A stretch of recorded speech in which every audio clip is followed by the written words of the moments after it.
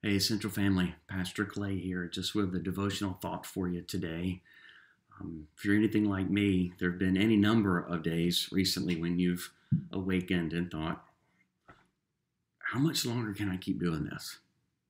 How much longer is it possible to keep going? Whether it's thinking about this pandemic or being sheltered at home, or how much longer are we able to do this learning at home thing? Because, it's challenging. Or maybe it's not that. Maybe it's how much longer can I keep going with this relational tension I have with my friend or family member?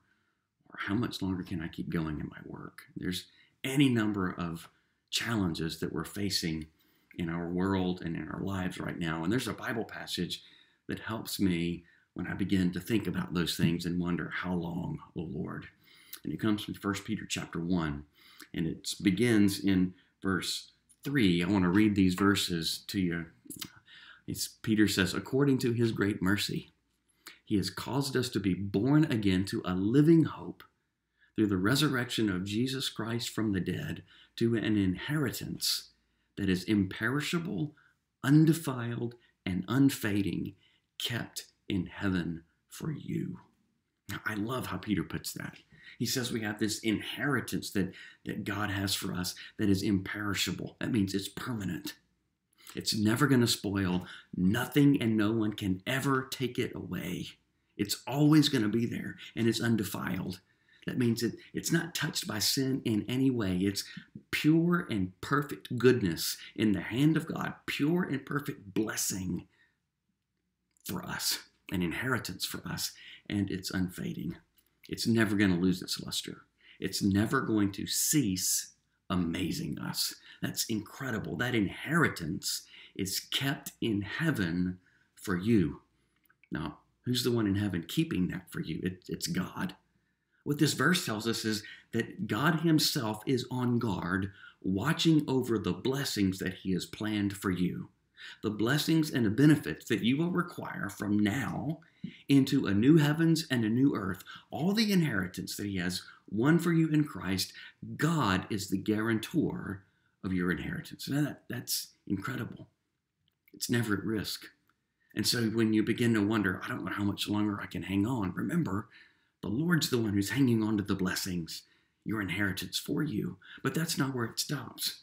He says he's has this inheritance kept in heaven for you, who by God's power are being guarded through faith for a salvation ready to be revealed at the last time.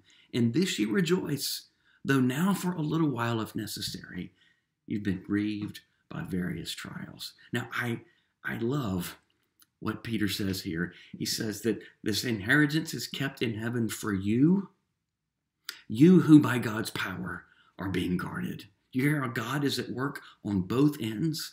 He's keeping your inheritance safe for you, and he's guarding you so that even though you suffer right now, even though you struggle, you will be ready to receive your inheritance in the last day.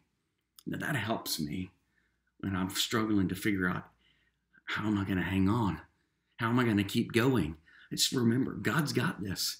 He has an unbreakable hold on your life. He has prepared a blessing for you, and he's keeping it safe, and he has prepared you for that blessing, and he's guarding you.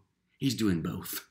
So when you feel like, I don't know if I can hang on, Lord, I don't know how much longer I can keep going, remember, your inheritance doesn't depend upon how strong you are.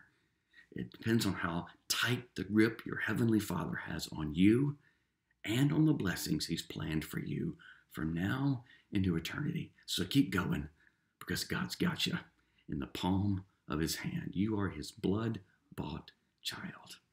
Hope that encourages you today. Let's pray.